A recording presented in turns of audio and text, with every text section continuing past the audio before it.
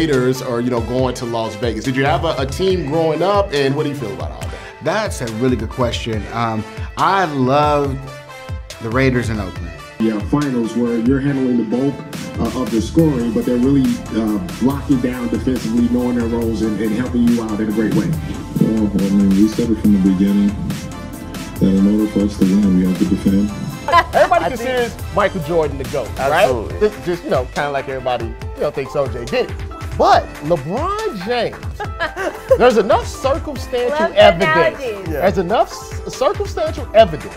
If you have a Johnny Cochran and you have the right jury, you can make a case that LeBron James is the GOAT. Out of all the interviews I did, I want to do one with him. Let's go. I want to do it with him.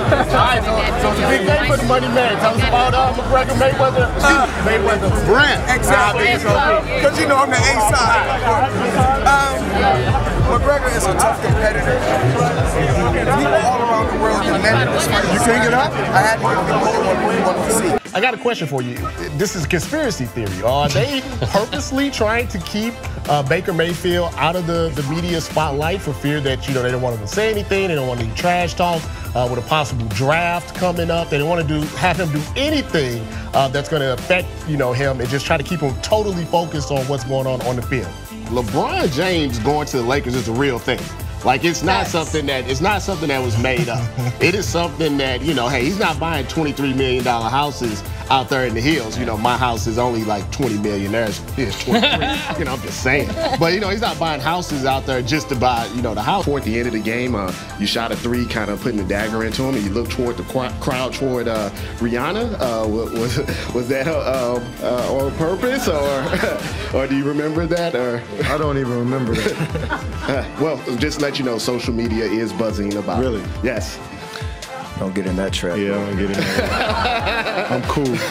Have fun with that. How hard did you try to recruit Kobe Bryant to this league? Oh, man, I hit him up a few times, but, I feel like a few guys are going to watch, see what we do, see how we build. All right, but what are you guys looking forward to with the ESPYs? We are looking forward to seeing all the faces. We're looking forward to seeing John Cena host and see how he does.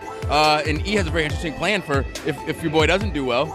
He will do a great job. We know this. But just in case, we have a contingency plan.